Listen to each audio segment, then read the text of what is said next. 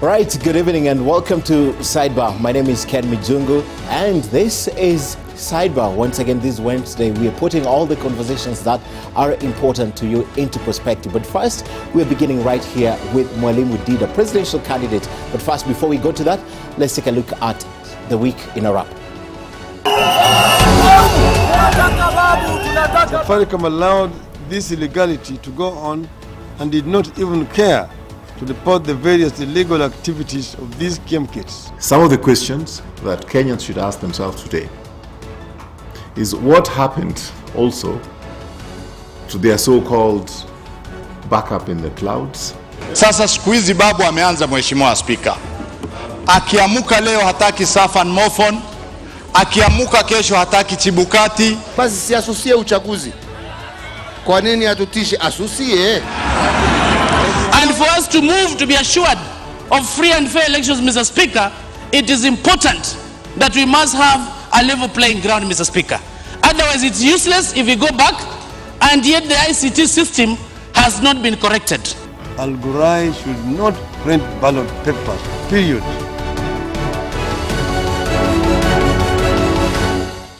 Right, Sidebar, where the most important conversations happen. Good evening and welcome. And I want to take this opportunity also to welcome Abduba Dida, coming to share with us your opinion of the nation. Thank you very much. All right, let's begin. But first, let's watch what he said yesterday. We saw the court verdict. The problem was IEBC and how things will happen. And 3 departments in IEBC. The legal department is good. The head of the legal department has resigned. Number 2 is generally, Ezra says he's in charge of logistics. The head of the logistics should step aside. The head and the whole of the information technology department, the IT department, should go. By the way, Raila would have been, in my government, Raila would have been the chairman of the Human Rights Commission. He's very good in in putting things right, but I don't think he can make a good leader anyway. Uhuru needs 3 months rehabilitation, urgent. If you love him and you respect him, please take him there. All right, very controversial remarks. Don't you think so? Bismillah ar-Rahman ar-Rahim. You know, it depends with what you believe in. Ideally, there is what is right. And realistically, our grandparents may have gone wrong. And generations after generations, we saw the wrongs and we believe that what we see is right. Okay. I think as a nation, we are out of topic. As a country, we have messed. We are beating about the bush. Our business is not determining who among big wings, tribal heads, who is stronger, which tribe is stronger than the other, who is stronger than the other. No. If you read history, and before the coming of the Mzungu, we were living African, we were living communal, we had our own lifestyles. I don't know what happened, and they scrambled for Africa. And somebody will just tell you, you are my slave, you cannot move, this is my land. You know, just something happened. Obviously, God has been forgotten, and that is why such a mess has been accepted by God himself. You know, you are the head of your family. You are the head of the community. You are a nation. And then somebody comes and tells you, all of you belong to me. Then this caused a lot of pain. The land has gone. Land was an agenda. Freedom of a movement. You cannot move from one village to another. You must have the tag. You see, there was no job. You were forced to work. So many things happened. Okay. Then this led to the Mau Mau. You know, people will say, no, enough is enough. Okay. So many people died. And we thought our success and our development, whatever development we want, is in kicking out the Mzungu. We did that. We did that. And Kenya was declared an independent nation, a republic. But the problem was still there. Okay. Everybody started talking low that fine, the land has been taken away, we have it, but it is not yet back. So are you blaming our history to the past? Listen, why did we fight? Why did we fight For the Mzungu? things we believe in. We wanted our land. We wanted democracy. We wanted freedom. We wanted development. We wanted to be ourselves. But when this Mzungu left, he never went with the pieces of land. But still, the problem was there. The Kenya-Africa Union was formed. We had a Mzungu.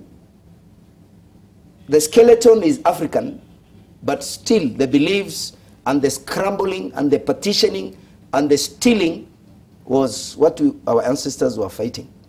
Kenyatta died. Moi came in. Still there were a lot of complaints. Up to an extent, when he was handing over here at Uhuru Park, people embarrassed him. And they said, you are the problem, go. We will now continue. Kibaki came. Zero tolerance to corruption. But 10 years went and people were crying. Uhuru came. Now what is the problem? What is our problem? Is the problem the leaders that we have? Is the problem the citizens? Where is the problem? Do we fight and quarrel, saying that no, it is not Uhuru, it is Raila, it's not Raila, it's Uhuru, what? And then immediately it's over, we are still in the same problem. We need to think. And one issue that we need actually to think about seriously is God. Okay. When God is mentioned, you also become scared. This Kenya belongs to God, and the whole world belongs to God. Okay. Without God, there can be no justice, and there can be no development, and can be no civilization is not there. Okay. I will talk about that briefly. The other thing that is very important is we have to be patriotic. Patriotism, I want Kenyans to get this right. Patriotism is not believing in a certain tribe. Patriotism is not believing in a certain head of state. Patriotism is not believing in a certain person.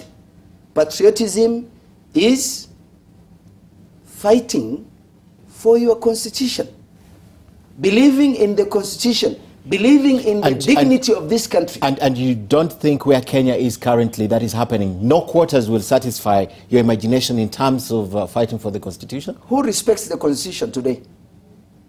Who? Do you journalists respect the constitution? When the constitution says you have to be very careful in what you say and what you do, and then you write, Kibaki died. You can just write, and the following morning we see Kibaki playing golf. And it is you journalists who are doing it. Nobody respects the constitution. What has that to do with the constitution? What the constitution says, there is freedom of worship, there is the freedom of expression. But you have to be careful. Okay. You have to be professional in what you are doing. But that does not explain to me. They write anything. I'm just saying, the courts analyzed the petition, and they said there is a problem. That there was a problem around the election. A whole Kenyan died. Msando died. Why did he die? Who mentions that? Who mentions that? Somebody has gone around transparency in the election. And when they said, in fact, the Chief Justice was wise enough to hit the nail on the head. And he said, I don't blame the candidates, but I blame IEBC and how the whole thing was handled. But that does not explain to me still why your remarks are very controversial. And it seems like you don't stop at nothing to explain Define yourself. controversy, number one. What do you mean by controversy, and what is controversial? I'm going to define that. Yes. Let's just take a short break. When we come back, I'll define, and I'd like to play that bite again so that you put it in context. Okay. All right, so Sidebar takes a short break. I'm here with Mwalimu Dida. When we come back, we're still talking about his remarks.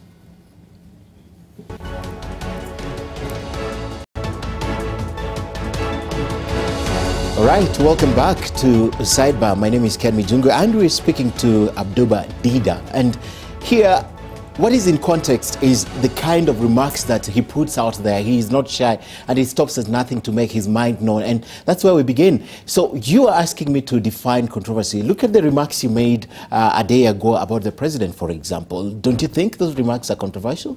Now, when the government and its organs will take the alcohol blow, stop any vehicle, and then get a whole Kenyan, blow this.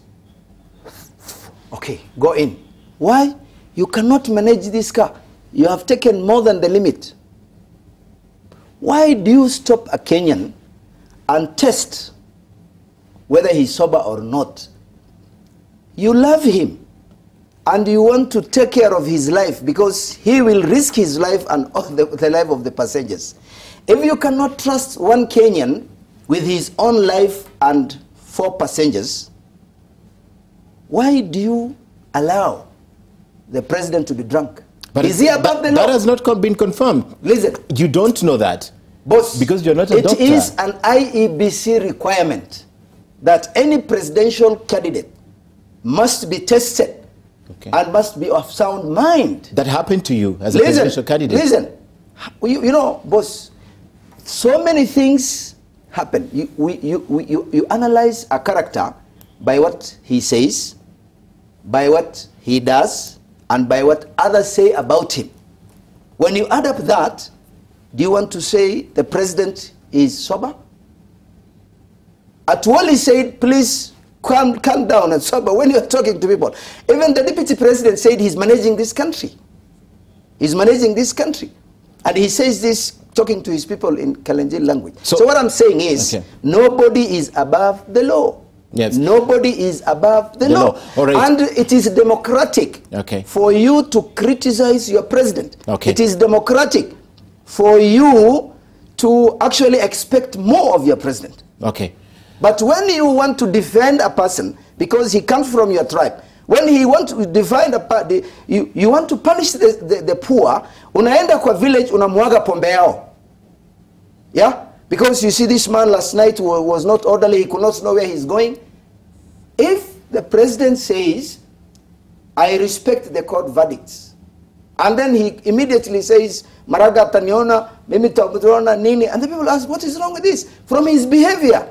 So what we are saying is, we can see there is something wrong with you. And I say and I will repeat, any leader, whether a driver driving a vehicle, whether a head of a department, whether a man, whether a woman, any Kenyan is not above the law.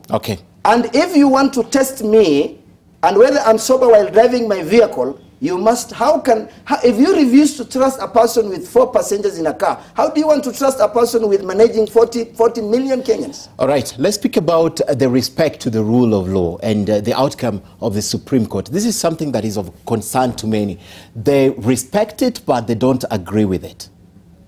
Is there a difference in your mind between respecting and not agreeing with it? Well, if you respect it, if you say, I have respected this verdict, obviously you agreed with it because you'll have rejected. But, you know, the first impact, you know, when this happens, you may think right and say, I accept with this verdict, and that is taken. Everybody was happy. When the president said that, everybody was happy. And when you sit down and think, how much money did I use? And then somebody comes to you, why did you accept it? You know, you will have some behavior changes and disorder. That is accepted. +1 - 1 is accepted. But the whole thing is, he has accepted the verdict, and he immediately went to campaign and talk to the people. He told them, you have heard what he said. As much as I don't agree with it, but I respect the court. I respect it. And if he never respected it, he could have behaved otherwise. And Kenya will have today been something worse than where we are today. All right. So you after the election, you made a few comments after the election, after the pronouncement of the court. And one of the comments that caught the attention is how you look at the country in terms of the political setup and the leadership. In your mind as Dida, what is the ideal scenario at this time, just briefly? What should be happening at this time when one side is pulling on the left, one side is pulling on the right? They are not qualified. Both are not qualified. According to how I see... Both, you mean NASA and Jubilee? Okay. Even if they are elected and they come to office and they rule for 5 years, whichever side, Kenya will just be worse than what it is today.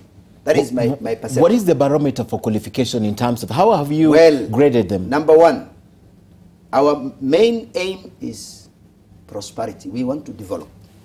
We want to develop. I said, and I started, we fought for independence because we wanted development. Kenyatta said, I will make sure Kenya will develop, and I will take on 3 things: ignorance, disease, and poverty. He died when Kenya had more diseases. He died when we were more poor. He died when this happened. Moi came and he said he will follow the footsteps, Arambe, and we will fight poverty, we will fight poverty. There was nothing in the government coffers, and you know how he was embarrassed. Kibaki came and he says, I'm fighting corruption, this is our enemy, this is our enemy, and then he ended up saying, if my friends who I trusted are stealing, what do I do? So development and prosperity, listen carefully, development and prosperity is a product of peace. If there is no peace, Kenyans, if there is no peace, forget about development and prosperity, forget about it. And peace is a product of trust. Today, nobody trusts the other in this country. Nobody trusts the other. I don't think the president trusts the deputy. I don't think Kalonzo, look at this, sincerely look at this, and Kenyans, think about this. 5 years ago, Ruto was working with Raila. More than 5. Yes. More than 5. Yeah. About 7 years. Yes. And then 7 years ago, Kalonzo was working with Uhuru. You see? With today, Kibaki. Yes, Kibaki and Uhuru. Yes, yes. Kalonzo today does not trust Uhuru. But these are political realignment. There is nothing like politics. The realignment. What we want, your interest. Listen. You must have principles in life. Okay. You must have principles. I heard Mzee Moi saying, if you want to join a political party, you must understand why you want to join. What is the objective of this political party? Sio asubuhi uko hapa, saa 4 uko hapa, you come to me and you ask for fare. I came to the office, I voted for you, give me 500. You tell him, please, I don't have. Tutoe kwenda, I'm joining another party. Wachana na huyo. Lack of principle. Now listen. Peace is a product of trust. And trust is a product of justice. Okay. Justice is a product of good governance. And good governance is a product of good leadership. Good leadership is a product of integrity. Okay. And integrity, doing the right thing when you are alone is a divine token. When you serve God is when he bestows you integrity. You become a person with principles. It is God who gives. We want to abuse God, and then you want to be a good leader? No. I'd like to talk about the principles, because when we come back, we're taking a short break, because you're one of the candidates post 2013 general election. You were offered a seat at the CDF as the chairman of the CDF, and you rejected it. I'd like to talk about that in relation to what you're talking about right now, being principled in politics. We do that shortly. First, Sidebar takes a short break. All right, welcome back to Sidebar. My name is Ken Mijungu, studio with Abduba Dida, former presidential candidate for the Alliance for Real Change, talking to us about the conversations around the country. Before, Mwalimu, we talk about what's happening and the stalemate and how possibly in your mind it could be solved. Let's talk about same period almost in 2013, right after the election. You have dismissed, our last conversation is you have dismissed both the NASA and Jubilee candidate as unqualified. However, in your comment yesterday, you said actually you will vote for the president, and you gave a condition, and you said you'd give a position to Raila Odinga. So sort of they're qualified. But let's talk about this period, same time, 2013. You were given a position On what value, on what grounds did you reject that position? Well, number one, it was directly from the president, and it was not constitutional. It was to come to him. The appointment was supposed to be made by the CS devolution, and then she takes it to Parliament. The vetting is done, and the final result is the president. So he did it himself, which was not constitutional. And number two, it was for only 8 months. And according to the constitution, it's supposed to be 3 years. And number three, it had to do with the MPs. And you know, MPs are people who are referred to as, they are actually personified. They are referred to as pigs, and you know, the stories that were happening those times. Nobody is sincere. Now, I just wanted things to be placed right. If an MP will come with a budget for his constituency or her constituency, and they will tell me this serviette is 15,000 each, I know the price. I know the price, wholesale, retail, and all that. Then I will tell the MP this is not possible, it's not right. Maybe it was by mistake that a lot of zeros were added. You know, they will regroup and go to Parliament and say this man is not doing the right thing. And remove you. And then they take it to the president, and the president will not consider integrity and work. The president will consider how many votes is this MP bringing me back. So I never followed it up. By virtue of there being some constitutional problems, and then things not clear, I never wanted to soil myself. You see how Charity Ngilu suffered. Yeah, give the land, give the land, give the land initially, and then she was taken to court and she was told, whose signature is this? You will be called and you will be told, just do it. And you don't want to follow the policies and the constitution. You want to follow the person who has appointed you, you know? Okay. And then you serve her. Okay. So I never wanted, I don't want to abuse anybody, and I don't want to be abused. We are not mad, we are not sick, we know what is right, and we know what is wrong. Okay. If you mean business, we know how to take this country forward. Okay. And if it is just politics, I don't play politics, and I say I'm not a politician. I'm a teacher, I'm a leader, I want to teach, I want to help myself and my country. Right now there's a lot of political realignments ahead of the repeat presidential election.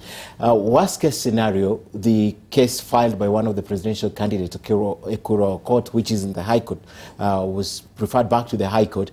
If at all it doesn't go through and only people in the ballot will be President Uhuru Kenyatta and Raila Odinga, which means you're left out, and there are a lot of political realignments ahead to the election. Would you want to support any of these teams? No. No, I'll just be in the library. I'll have so many things to do. Why wouldn't you want to realign yourself with a political party? You know, if I agree with any of them, I will not have gone an extra mile to register a party and to go through these problems. But because I really looked into each one of them and others, yeah? Somebody was a leader for 30 years. Somebody was a leader for 40 years. You are defeated by a constituency. And then you want to say, oh, you know, I want to change this country. What? This glass, you could not. You know, leadership is what God gives. And in leadership theories, they say 1% of leaders are born leaders. 1% are born followers. Even if you take them to Harvard, they will not learn anything to do with leadership. 98% can be trained, depending on who will train, which syllabus will be used, for how long, and which method will be used. So, all of us understand. Those who are following Jubilee understand that there is nothing here. Those following NASA, it is not for the sake of Kenya. It is not for the sake. It is our person that will not help. This is what a share. Kenya is a share of the land that God has given us. We will soon leave this world and meet God. We have to respect God by taking Kenya the right way. Okay. Mambo ya kusema dini fulani, mambo ya kusema this is my religion, this is, God is one, the family that started this world is one, If Matiang'i, as the Cabinet Secretary Education, can give a directive, and every village, every nursery school can listen to that, do you think God is a confused character who will talk different languages to different... No, no, no, no. We need to... The world is more than 6 billion years old. We need to trace our originality. We need to think of where this mess has come from. We need to be sincere. Okay. We are not sincere. All right. You traced it back to our roots. Now, I'm also interested in knowing your opinion about what's happening in the country currently. Look at the stalemate, the grandstanding, if I may call it as such. NASA is demanding for irreducible minimums, which they say if it's not fulfilled, they're not going to go for a re-election. They're not going to participate. And Jubilee on the other side are insisting that they have to respect the institutions and go to the election with the existing institutions as they are currently constituted. What's your opinion? I said, and I repeat, we don't respect the Constitution. We don't care about the dignity of this country. We don't care about the lives of Kenyans. And the whole thing is, if Raila will say, and he says it right, because it is from Raila, the government will oppose. Even if it's right? But Raila is right. Currently, let me tell you, and I'm very sorry to be very specific. If you look closely at the Luo community, currently it is 2 tribes fighting. The Luo community wants a straight line. As much as they could be emotional, everything that they are saying, Raila is guided. The elections were cancelled. And the courts pinpointed that it is IEBC and the technology. Now, I'm asking, if this is the scenario, what will have been the procedure that is supported by both NASA and Jubilee? Those who are suspected, please, I'm not saying you have made a mistake. There is a problem, and the problem is around your department. Step aside with half salary. With half salary. Let the director of public prosecution come in and find out. If it was the machine and not the person manning the machine, then you will be told, no, we have ascertained that the problem was not you. The problem was the system itself. You can buy a mobile phone and it has a problem itself. So both Jubilee and NASA should help these employees in IEBC to step aside. Okay. They don't want to go. Ezra Chiloba doesn't want to go because he wants to be forced out of office and procedurally, and then he's told, please, he's told by the clergy and this, please, take your money and go. And then we pay him for 5 years. No. Probably he doesn't want to go because he doesn't see any wrong he has committed. But that is why I'm telling you we need to respect the Constitution. Look at the piece of presentation that was done by the Deputy Chief Justice, the lady. Yeah? It was very clear that it was logistics. If you never had electricity in a town, why couldn't you travel to the next town and then do an effort? Okay. Why could the Secretariat not organize and facilitate that? Up to today, the Forms 34A are not missing, are not available. And number 2, there was tampering with the result technologically. So it is not an issue of Raila is saying we should oppose. It is not that Raila is difficult. What he's saying is, please, let's sort out the problem. The courts have identified. Initially, I thought Raila himself has messed up and Uhuru has messed up. That's what I thought. But the court said it is not both candidates. We blame IEBC. IEBC. All right. Now, IEBC, Jubilee, the ruling party, and NASA, and any Kenyan should assist IEBC staffs. It is professional, it's ethical for them to step aside. And they should step aside procedurally. They should have their half salary. And then the investigation should be done.